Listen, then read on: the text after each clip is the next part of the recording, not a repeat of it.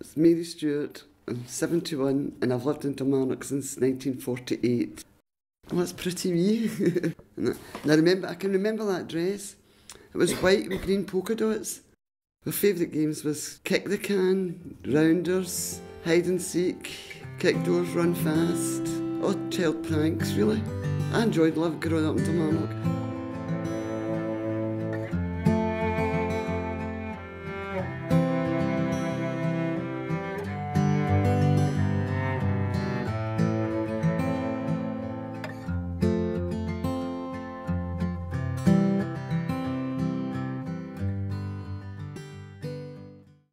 We watched the high flats, the masonettes, 2 community centres, a chapel. We watched all them being built and still yet and watched it all getting pulled down again. It's quite upsetting, really. There's so many old ones all moved away or died off. You know, there's a lot of younger ones living here now than there used to be. Obviously it's going to be with all the houses, bringing new people in and the new hub. But as a whole, the community all unite together. If you've not got 2 bob for a loaf or something, somebody will give you half a loaf. James Anderson, 64-year-old, lived here all my life. You had pubs, you had cafes, people go to cafes for your tea and then go to pubs for a pint. Women had to go to the shop to go, to the corner talking. Don't see that now. Off with the mark, all had jobs. In fact, in the late 60s, 70s, everybody worked here. Only anybody unemployed. Very, very few. You can leave one job on a Friday and start one on a Monday. It was that easy to get a job. Very easy. Unless they bring back industry here, factories, and people who want to work, it's a good place again. So hopefully that day will come. I'm Ruby Hunter. I was born and brought up in Dalmarnock. I'm 54. At one point we had brownies, the guides, we had the Club Urban Chapel, we had 2 football teams, we had a netball team.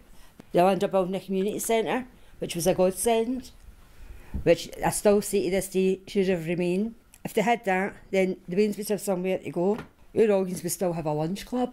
And as I say, the place wouldn't be so derelict, because you've got a big bit of waste ground there, you've got waste ground over on that end, you've got waste ground there. Everywhere you look, you could quite easily build shops or even build something that is a benefit to Dalmarnock. My name's Mary Donnelly. I live in 17 Corner Street. The age, I don't tell my age, that's private. Changes, I don't see any changes then, no in this place. It'd be better if you'd shops and plenty of shops and everything, but in here, no change at all. Oh, there used to be plenty of shops here at one time. Well, there used to be a fruit shop. There were a cobbler's, there were a butcher's, there were a laundrette, there were a hairdresser, there were a cafe. Used to be an awful lot of shops in here at one time. Suppose they all got knocked down, all demolished, and started pulling the buildings down, that was it. You asked me that one, hen, what's the future? I wouldn't know, hen, what the future is, if I live that long. Well, I'd like to see it getting better. I really would. My name is John Carmichael. I'm 53 years of age. I was born and brought up in 55 Lily Street in Dalmarnock. The best thing of living, being brought up in Dalmarnock, was the friendship. We started a football team there. They were called the Cobblin Motherfield. They went on to become one of the most successful amateur teams in Glasgow. But more importantly, apart from being successful as a football team, they were all friends, and that probably sums up football in Dalmarnock, was the spirit and the affection that they had for each other. Football was my life in Dalmarnock. My name is John Flanagan, but most people in Dalmarnock will know me as Toby. I'm 38 years of age. It's hard to see Dalmarnock where it is just now because it's not thriving the way it was thriving.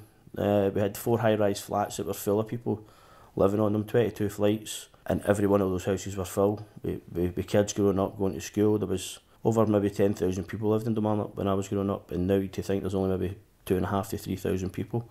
We'd been forgot about.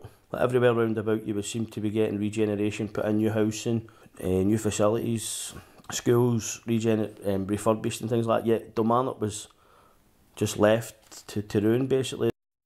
The Games has changed everything, from road infrastructure to bringing jobs back, because a lot of people are still working, like the centre's still getting worked on at the moment, guys that worked on that village previously to the games coming, and now they're there making it ready for the housing transfer. You know what I mean? We've got a state-of-the-art facility up there in the Chris Hoy Velodrome where the young people can access cycling through youth groups and things like that.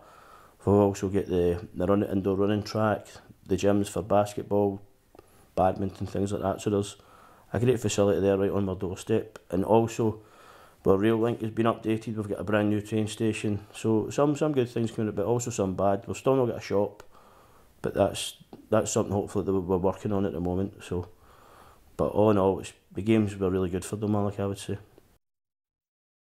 My name's John McGregor. I'm 59. I've never enough stayed in Dalmarnock all my life. This will be this is about the third Dalmarnock I know that's came online.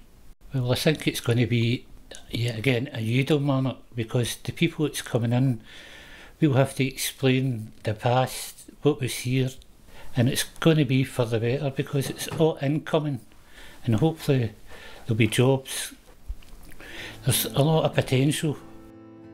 Re-energise Dalmarnock and bring it back together the way it was. Because when you look at the 66, you could see that that's when it was a community.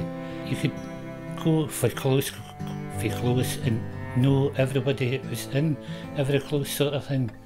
You could see them all coming out of the church as a community all together, and everybody was the same. There was no lock on the door because we all had the same, we all had none. But now we've got something, and I think we should expand and bring the community together, and hopefully that's going to be the way forward. The legacy is going to continue.